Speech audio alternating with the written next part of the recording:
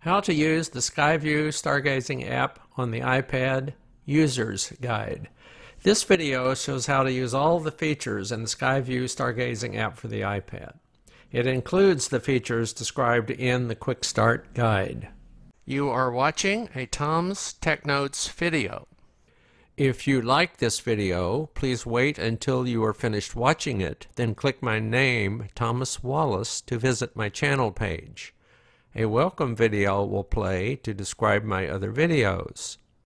Note, I'm recording this on a Windows 10 PC using a PowerSoft phone manager to mirror the iPad display and CyberLink screen recorder to record this tutorial.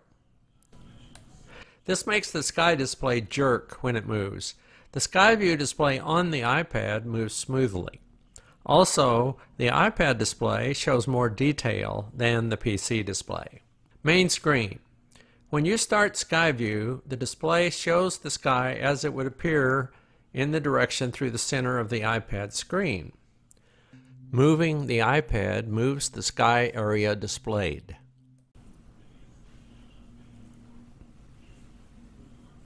If you have not selected an object, as you move the iPad, the name and description of each object in the center circle is shown at the bottom.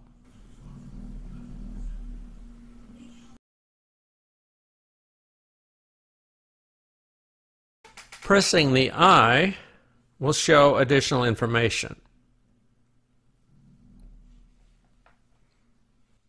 You may have to press it twice to show even more information.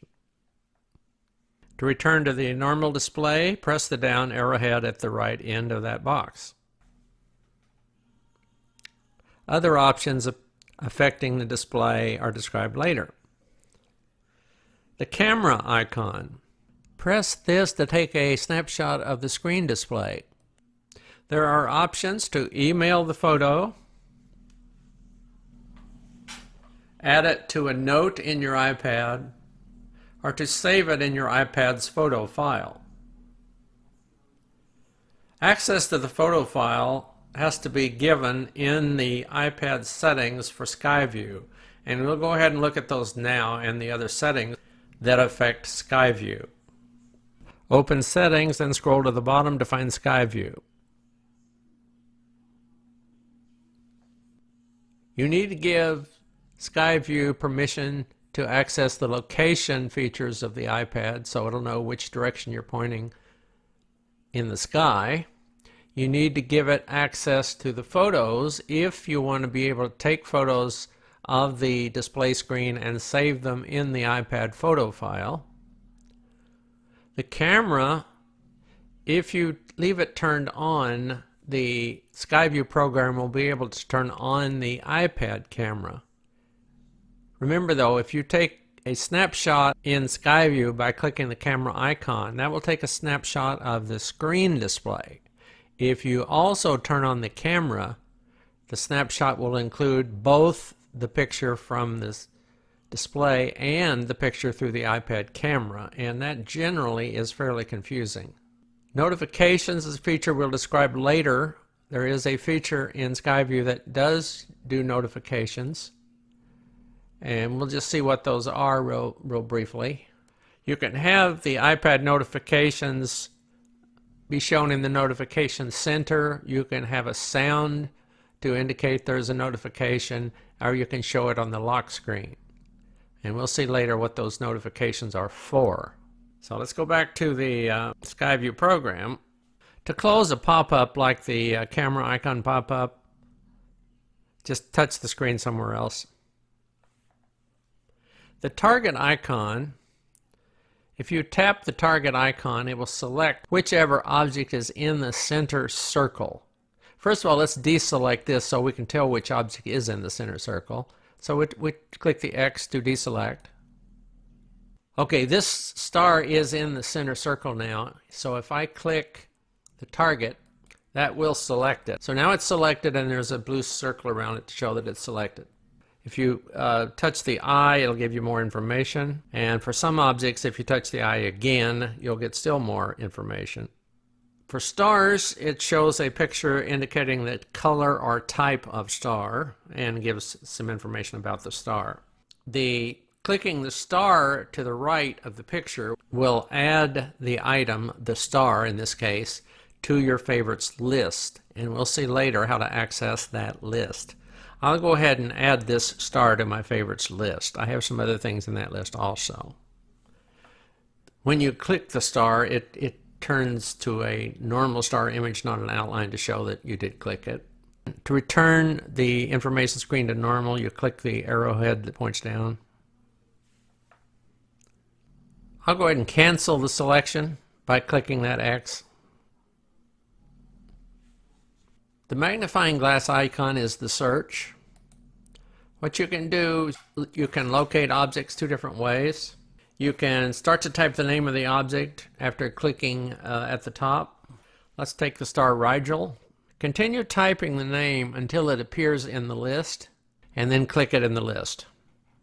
The arrow indicates the direction you need to move the iPad to center the star. Looks like it's going to be down. So let's move the iPad until the star appears. It'll have a blue circle around it because we selected it when we searched for it. There it is. It is selected, as I said, with the blue circle. When you get near it, the arrow in the center goes away. If you get further from when the star is further from the center, the arrow reappears to show you which way to move to center it again. If you do another search, it will automatically deselect the last search and select the new search. So let's just click the search icon again, the magnifying glass. Another way to search besides typing the name is to select a category. I'll do solar system. Should point out on this list, the ones that are bright and white, the names, are the ones that are above the horizon. The ones that are dimmed are below the horizon currently. So if we select an item that's above the horizon, for instance, the moon, again, it shows you the direction to move the iPad. A little additional information about the search of the categories. If the category has a lot of items in it, such as stars, for instance, you can quickly go down the list to locate something by scrolling with your fingertip. Or you can go alphabetically down the list by skipping, by clicking the letters that are on the right side of the pop-up. So let's go down to the ones that, for instance, start with an S. So those are the ones that start with S, so you can skip ahead in the list that way. And once you click one of the items, then that item becomes selected, replaces the previous selection if there was one. There's a feature at the bottom that I'll hit the search button again to go back to the main search screen, and I'll click sightings at the bottom. And what that does, if the item is up now, it'll say now, but if the item is not up, and we're looking for Jupiter in this list. Here's Jupiter. It comes up at 5:51 a.m. But you can click the plus, and if I had enabled notifications, it would give me a notification on the iPad when Jupiter is above the horizon. Clicking settings on the pop-up will open the iPad settings screen so you can enable the notifications, and we did describe that screen earlier. There's also a shortcut if you go that way to the settings screen to come back to Skyview. You can do several things at once, and it'll just notify you whenever each of those items appears above the horizon, and it will no doubt tell you which item it is. Let's try leaving the sighting screen, coming back, and trying a notification. Okay, it worked that time. The secret is if you didn't have notifications enabled, and you leave this screen to go enable them and you come back, you have to close this notification screen that we're on right now and open it again for it to work. The flag does not get cleared properly. So now I have a notification set for Jupiter, which means at 5:51 a.m. the iPad will provide me with a notification that Jupiter has risen. Some other items to look at in the search box. These are the bottom icons here are navigation icons for searching. This returns you to the standard search box, which is the one that's open. This shows the favorites, and this is the screen we were just on to set sightings. So let's look at the favorites list. Before this session, I had set Mercury, and in this session, I set the Delta Centaurus. So there they are in the list. Neither one of them is up at the moment. That's why they're both dimmed. Let's go back to settings and see all the settings that are available in Skyview. The settings icon is the one below the camera icon. There are 8 types of settings represented by the icons at the bottom. There's also 2 sliders, one at the left and one at the right. The left slider sets the brightness of the stars shown on the display, the limiting, the cutoff brightness. So if you turn it all the way to the right, it'll basically show all the stars in the database for Skyview. But if you turn it part way down, it will only show stars that are above a certain magnitude. So it's very handy if you're out on a night when you really can't see stars down to the dimmest ones, and it cuts down on the confusion. For this demo, I'll go ahead and leave the setting all the way up so it shows the dim stars also. The slider on the right affects the size of the planets displayed. Now let's go find a planet. Let's change the right slider under the settings and watch what it does to the size of Mars. Maximum, minimum. I like to leave it on the minimum, that way it doesn't blot out the stars around it. The size of the moon and sun are not affected by the setting of the size slider.